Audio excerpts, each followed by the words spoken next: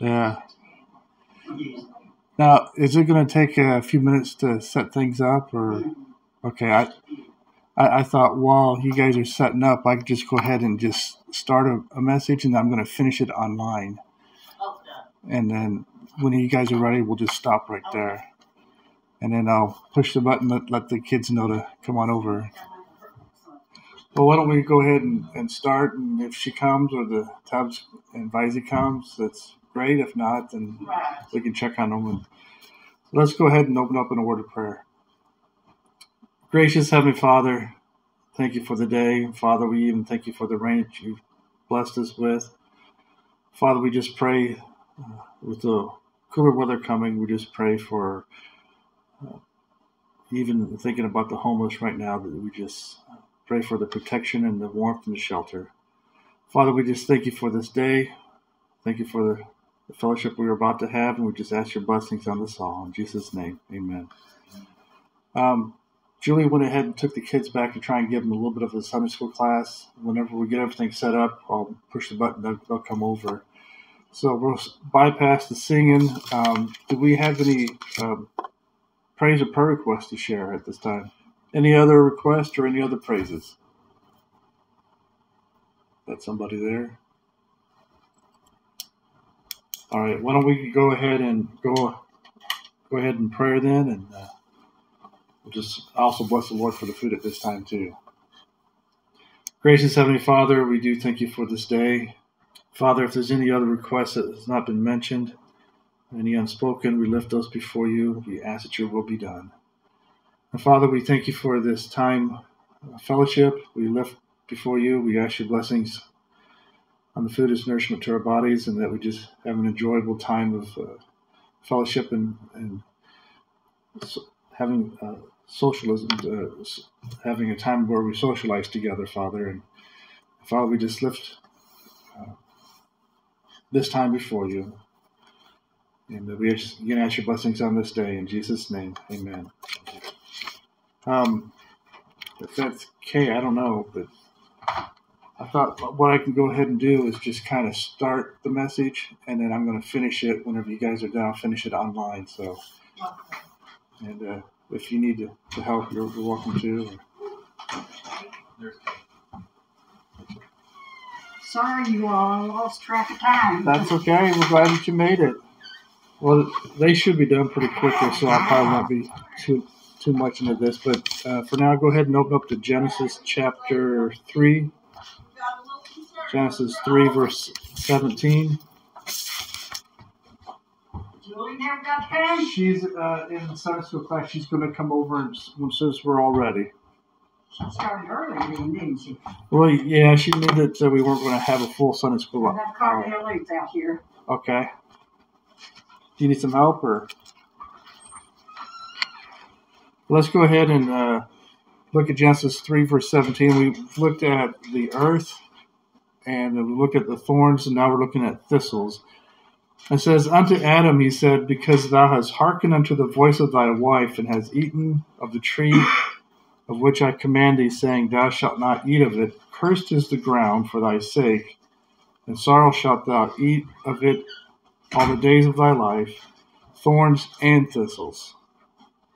Thorns and thistles shall bring forth to thee, and thou shalt eat the herb of the field. And so, since we've talked about the earth, we've talked about thorns, today we talked about thistles, that it shall bring forth. Thistles, the ground's going to bring forth. There are many Hebrew words for thistle. Some of the words, and I thought I put it on the screen, but let me read them to you. Katz, Dardar, Barkin, and Hoa. There's many others. The very first mention of thistles appears in the beginning of Genesis, after Adam and Eve. They eat from the forbidden tree, and God curses the land. Thorns and thistles will it bring forth to you. So this is the first reference of thistles.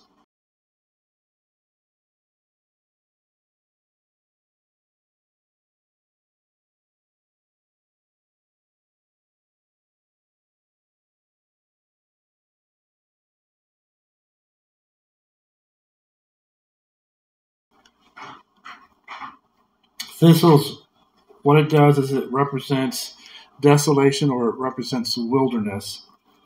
And we see a correlation where Christ spent time in the wilderness. About 20 different words relate to some kind of prickly or thorny plant. They are one of the most common wildflowers in Israel, rapidly taking over any open patch of wasteland or unintended meadows. Israel has many varieties of thistles, most of them in shades of pink and purple, but also in bright yellow, from the Syrian and spotted golden thistles to the artichokes and holy milk thistle, and the cherry purple globe thistles, which do not landscape with color at the brownest part of the dry season. Now, Dardar, the thistle, gets its name from the centaur Chiron, who is said in mythology to have taught us healing powers of herbs. The Hebrew word Dardar occurs 2 times in 2 different verses in the Hebrew Bible. And if you ever saw the film Braveheart, for example, there's a scene in there near the beginning where William is handed a thistle by a young little girl. Let's see if we got that.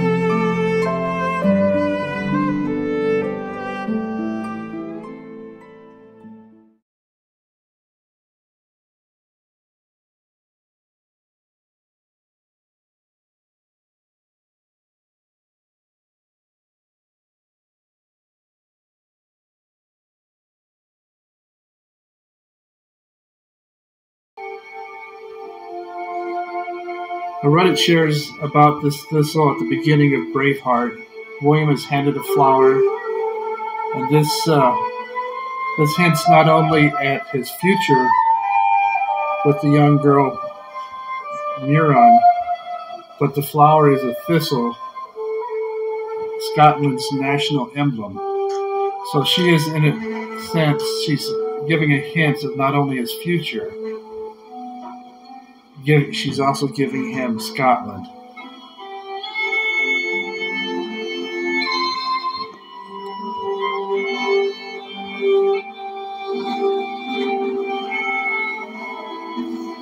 I would say subliminally there's also an indication of turmoil, suffering, and pain that William's going to face through the experience. This is based on a true story here. And eventually he's even going to experience death of his wife, loss of many who fight for liberty, and ultimately loses his own life in the battle of freedom.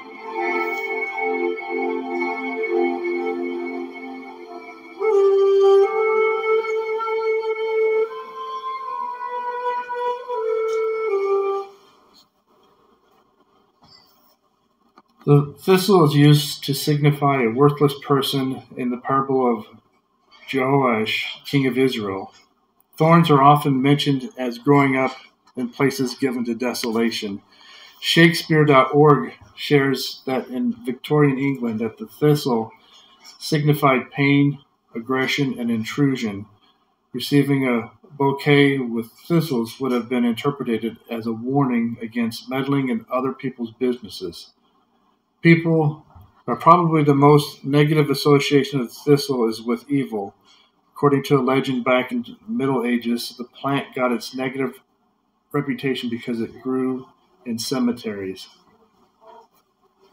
And then, as mentioned earlier, the Lord himself spent time in the wilderness,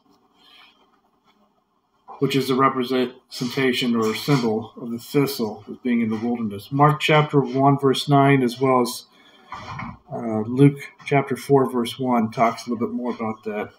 And it came to pass in those days that Jesus came from Nazareth of Galilee and was baptized of John in the Jordan. And straightway coming up out of the water, he saw the heavens open, and the Spirit like a dove descending upon him. And there came a voice from heaven saying, Thou art my beloved Son, in whom I am well pleased. And immediately the Spirit driveth him into the wilderness, and he was there in the wilderness for 40 days, tempted of Satan, and was with the wild beasts, and the angels ministered unto him. If you cross-reference that into Luke chapter 4, starting with verse 1, we see more detail regarding the wilderness. Are we ready? All right, I'll go ahead and finish this part online. If you want to watch it, I'll have it posted next Sunday. And I've already said the blessing on the food, so why don't we go ahead and join in fellowship and in the food there.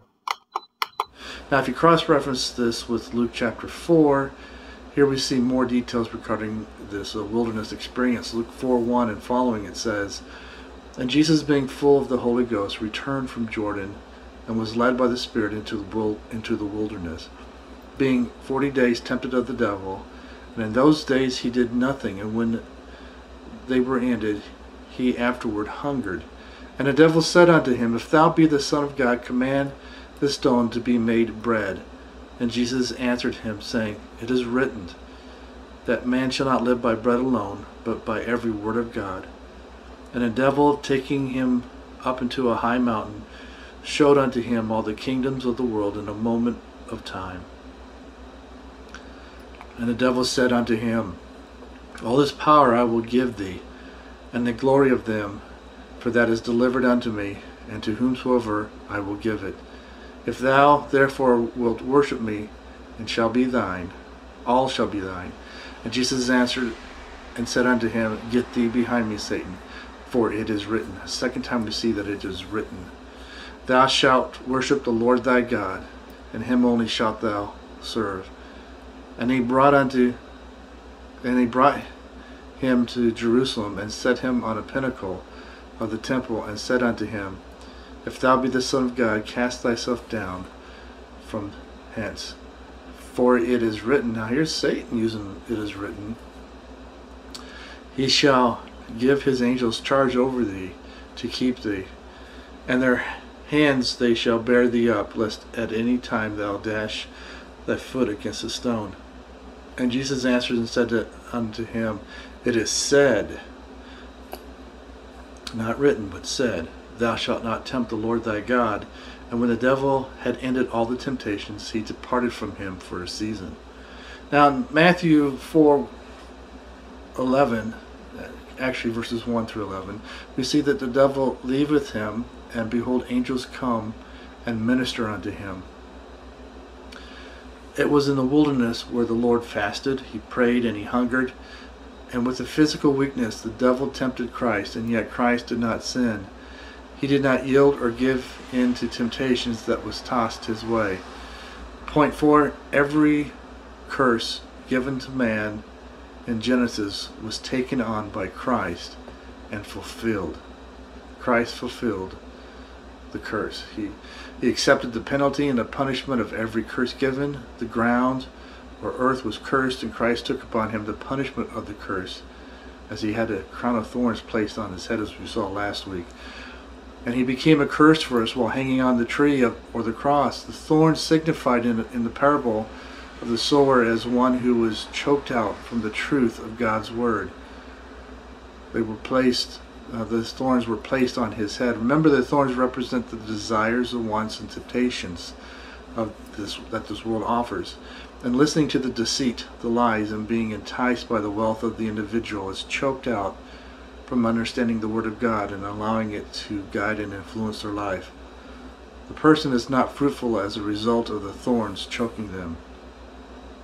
We've seen the ground cursed with thorns and thistles, but we also see the serpent is cursed. Genesis 3:14 says, And the Lord God said unto the serpent, Because thou hast done this, thou art cursed above all the cattle and above every beast of the field.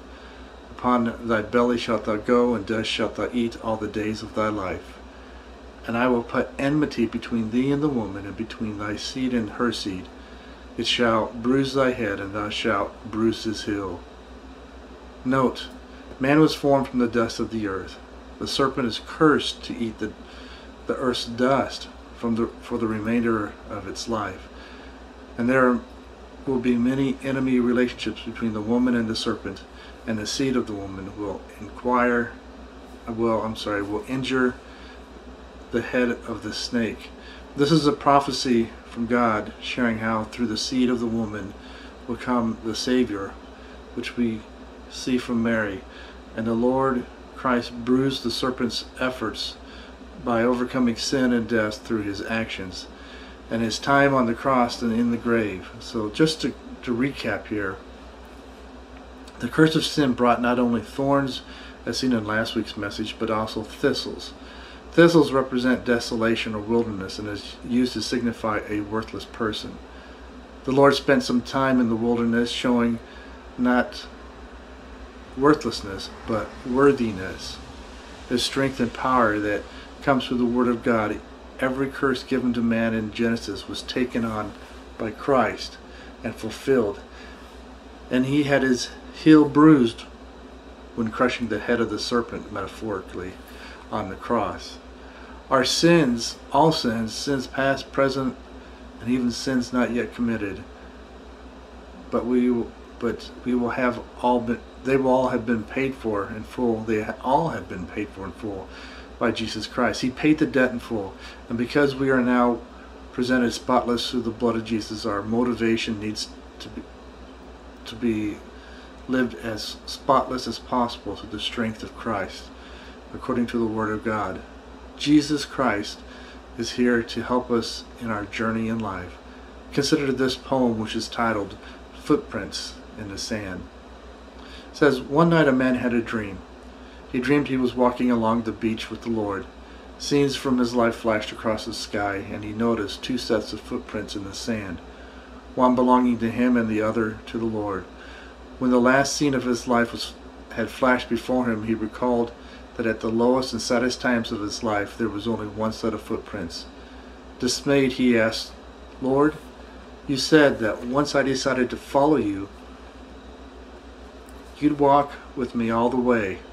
I don't understand why. And when I needed you the most, you would leave. The Lord replied, My precious child, I love you, and I would never leave you. during your times of trial and suffering, when you saw only one set of footprints, that was when I carried you. Let's close in a word of prayer. Gracious Heavenly Father, as we come before you, thank you for all that Christ has done for us on the cross. Thank you for loving us so much that you sent your only begotten Son. And thank you for allowing Jesus Christ to show his love by giving his life on the cross, by paying in full the sins, every sin that we have ever committed, are committing, or will commit. Father, we've talked about the earth being cursed, bringing forth thorns and thistles, and how Christ has taken that curse and fulfilled it in full on the cross. We thank you, Father, that through Jesus Christ, through his blood, his death, his burial, his resurrection, that our sins are paid in full, and that we can reunite with you and have fellowship and a relationship with you. And we pray that you just help us to continue to draw closer to you, that our lives be fulfilled in such a way that others will see you in us, and that they will want to know you and have a relationship with you as well. Father, I lift our heavenly family before you. I pray for each and every one. I thank you for those that attend each Sunday at church, and for those that to follow up with us online each week. We just ask your blessings on our heavenly family. We lift our members before you, and we ask that your will be done in their lives. And we just lift this day before you. In Jesus' name I pray. Amen.